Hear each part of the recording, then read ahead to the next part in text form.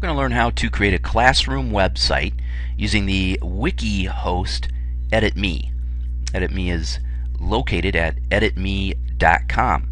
So when you come to EditMe for the first time, you want to come down here to Let's Start, and we are going to get started building your wiki website. So you can just click right there, and you are going to want to come in here to Standard under the packages, and I'll tell you why in just a moment. So what you want to do is click here, and then when you get to here, come down where it says have a coupon code and click on that, and just click OK to that question. And now you're ready to start. And what you see that's nice is, again, you want to come over here and click Standard, and your $19 fee goes down to $9 as a teacher, as long as you come down here to coupon code and go with 1919. And I teach educators how to use EditMe through my paperless classroom courses, and this code gets you the standard package at this very nice price. And you need this to do a lot of the great things with EditMe, like create a blog and create private classrooms or private websites for your students. So it's very important to do this. You need to fill in the rest of this. Site name, you're going to put in whatever you think your classroom site will be named, Mrs. Jones Science, and then the other information, and click Next, and you'll be ready to go. And it will take you to a page, and you'll want to go ahead and bookmark your page so that you can remember your website. You get a lot of people who join and then they can't remember their website. Eventually you want to have something that looks like this. Now keep in mind that my website is years in the making, so there's a lot of stuff here.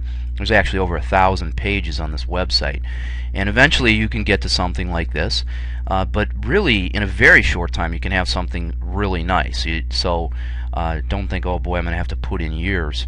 And what you see up here on top navigation, I've got a lot of different links. We're working on a project. I got a project page. Click over to there. You can insert graphics very easily, and EditMe comes with a very simple edit mode. And you come into here and you see this almost like a Word document. It's very simple to use. You can select text. You can come up and you can change the colors with a color palette. You can shade them with that color palette. You can change sizes of font by using your format up here with your different heading sizes.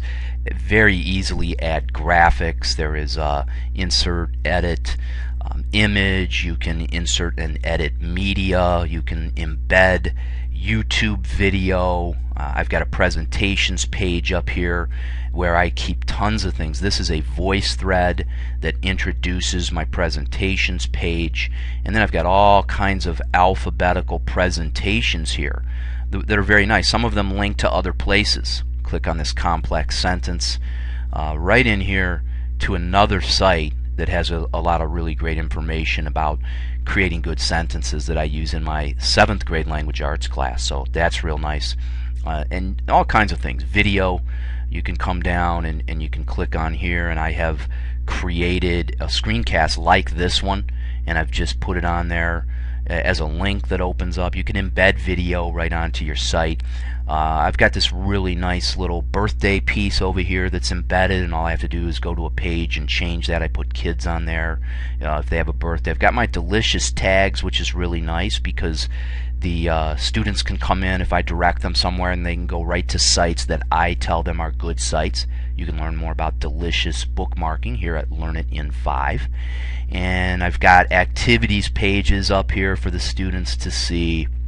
There's just a wealth of great things. I've created a game room page where I've put educational games that I would like my students to go to. So if they're finished with an activity, I often send them here. And of course they can create their own individual pages.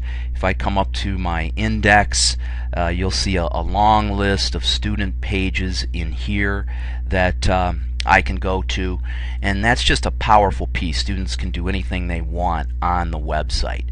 So this is editme.com in 5 minutes or less.